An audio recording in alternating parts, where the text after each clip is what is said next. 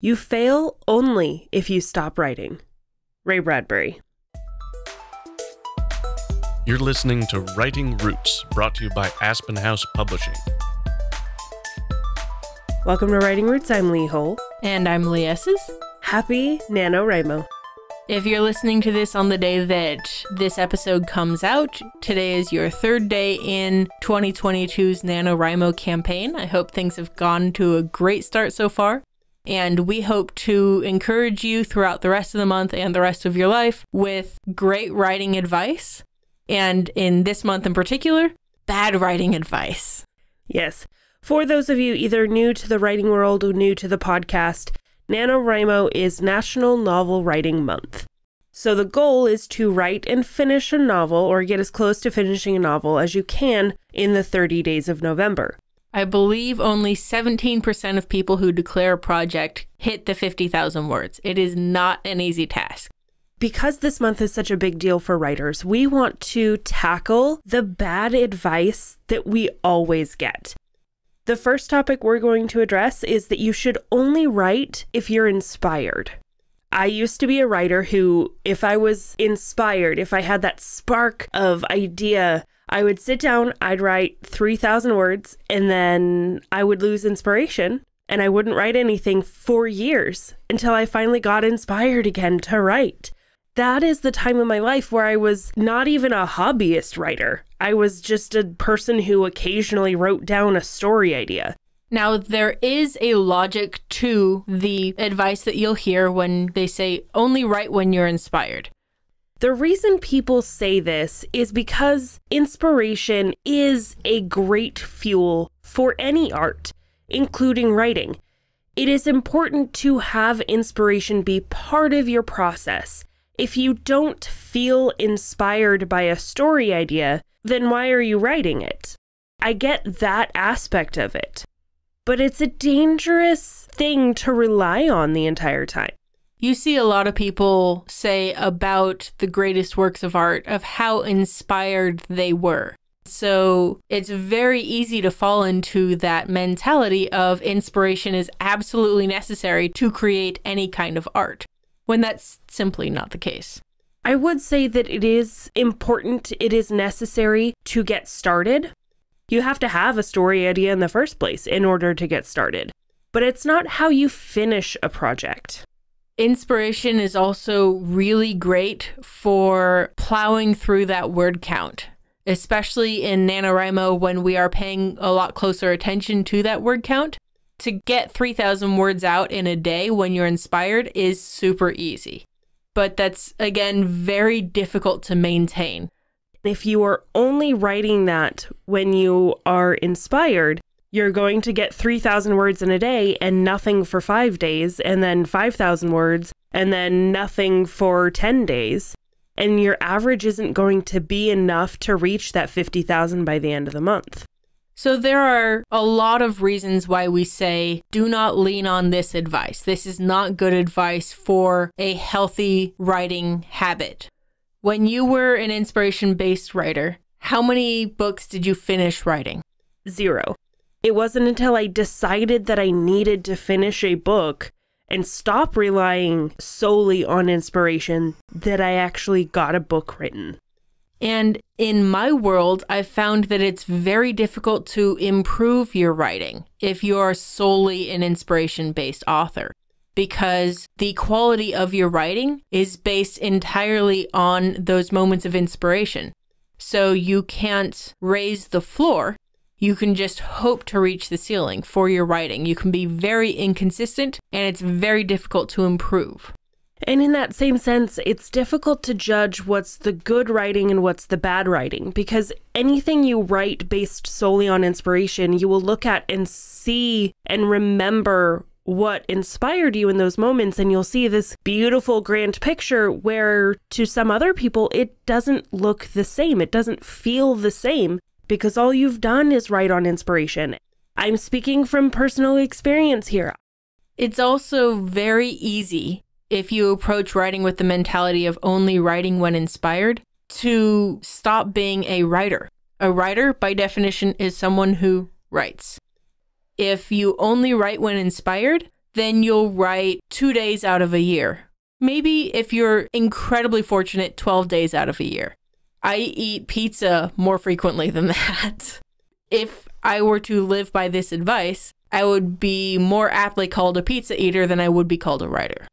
And I struggle with this one a lot. If you really want to write, it needs to become a habit. It needs to be written into your schedule, and it doesn't have to be every day, but it should be consistent. Whether that's you take a chunk of time on your weekend every weekend in order to write. But that's how you really keep that inspiration and that creativity going. We've used the analogy before that it's like a water tap. You actually have to turn on the faucet to get creativity and get inspiration. And it's a lot easier if that just keeps flowing than if you were trying to constantly turn it on and off and on and off and on and off. So instead of arguing 100% against this advice, there are elements of it you can take away. We do not by any means want to say that inspiration is bad.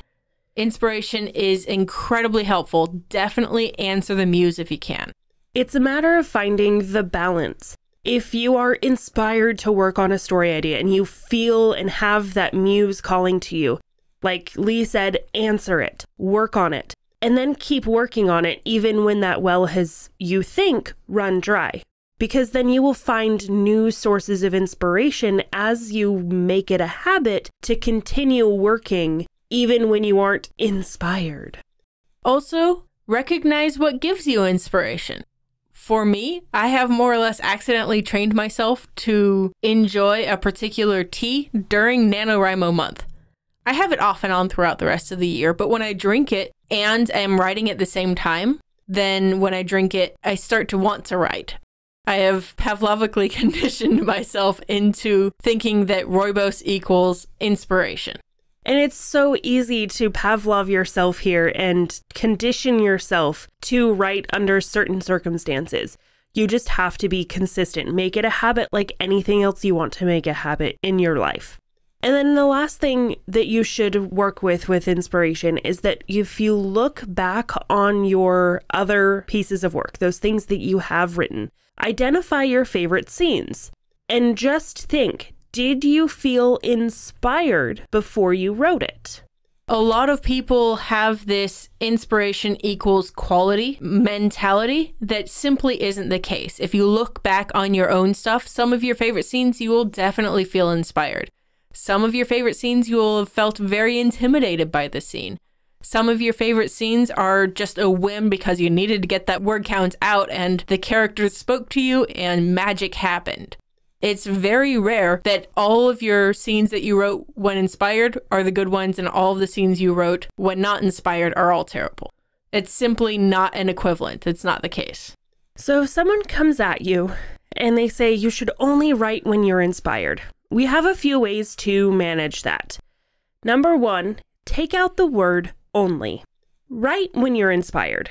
If you are inspired, absolutely drop everything, go write in that moment. You will create something and hopefully it'll be beautiful, hopefully it'll be usable, but at least you answered the muse's call. But don't only write when you're inspired. Think of your other tools that help you get that writing done. It's impossible to hit that 50,000 words without discipline.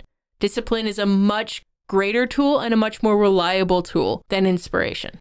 But Spite is my favorite. Yeah, a lot of my favorite stuff has been written out of Spite. Also, write as often as you can, especially in this month if you're trying to reach 50,000 words or if you set yourself an alternative goal. You need to write consistently.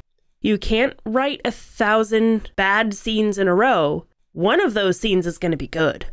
The more you write, the more you have to choose from, the more likely you're going to have something of quality in it. And if someone says to you, write only when inspired, respond with, inspiration within art is recognized after the art is created, not before the art is created. So if a certain thing that you're doing, whatever your creativity is inspired, you don't know that before it starts. I think of a lot of classic books, classic stories, and all the English teachers who were like, oh, this author was so inspired, blah, blah, blah. I'm like, were they really, though? He was just writing a story about, like, a fisherman who couldn't give up on a stupid marlin. Yeah, sure, there's some, like, grand allegories to be read in this thing. But was Hemingway really inspired as he wrote it? Or did the work then become its own thing afterwards? I say it's the latter. The work became something inspired. I mean, I disagree. I really don't like that story. But Hemingway didn't set out to create this grand allegorical tale. Let's be honest, Hemingway was probably drunk at the time. Exactly.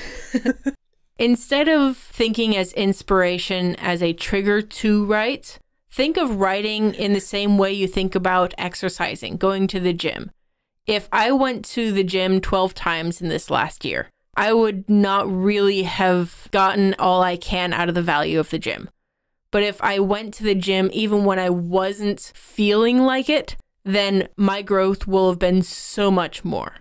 Yes, take leg days where you focus on writing metaphors or whatever, and take rest days. Those are equally as important in making sure that you can maintain over a long period of time. But your gains will come when you approach it with discipline instead of inspiration. We're not saying that inspiration is bad. Absolutely, inspiration is a good thing to have when you're writing. Relying on the inspiration is what's bad. In order to write, you need to combine everything. Be inspired, be disciplined, and write selfishly. If you have a question or comment for our hosts or a topic you'd like us to cover, send us an email at writingroots@aspenhousepublishing.com or find us on Facebook by searching for Aspen House Publishing.